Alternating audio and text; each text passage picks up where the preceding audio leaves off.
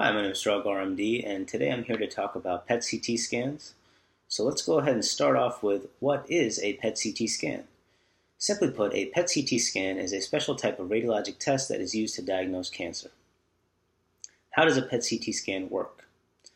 In PET-CT scanning, we inject a special IV medication called fluorodeoxyglucose 18. Sometimes this is called FDG18, sometimes it's called F18. What is this substance? Basically, it's a radioactive form of glucose. To the body, it's the same as glucose. And we make it radioactive. Why? We make it radioactive so that we can track it throughout the body and image it and see where it's going.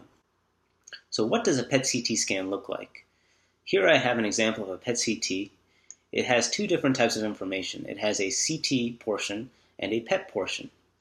Now, in the grayscale, you can see the CT portion. You can see that things that are dense are basically white. Things that are not dense, like fat, are basically dark. So that's the CT portion. The PET portion is represented by this orange color. And the intensity of that orange color relates to the uptake of glucose. If it's more orange, that means there's more glucose uptake. If it's less orange, that means there's less glucose uptake.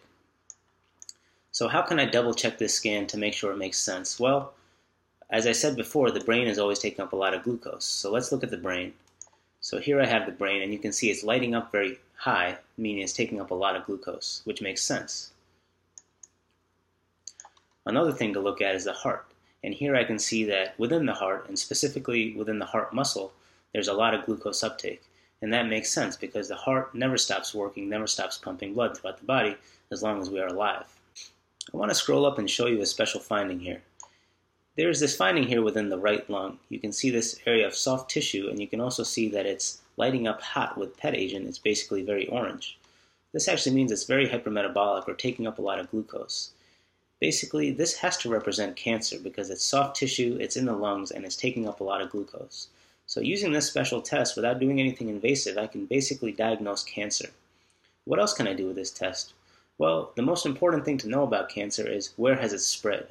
Okay, with a PET-CT scan, I can then look for any nodes in the mediastinum that the cancer has spread to by looking for any region which is taking up a lot of glucose. I can also look all throughout the body, looking for any regions of the body that are taking up a lot of glucose and basically suspect a metastatic disease. For example, lung cancer likes to go to the adrenal glands, which are right here, and I can tell there are no evidence of adrenal metastases. So I hope this video was helpful. I hope you learned something about PET-CTs and how they work. They're a safe, effective tool for evaluating cancer and the spread of cancer. Thank you for watching this video, and please subscribe if you want to see additional content. Once again, I'm Strug RMD. Thank you for watching.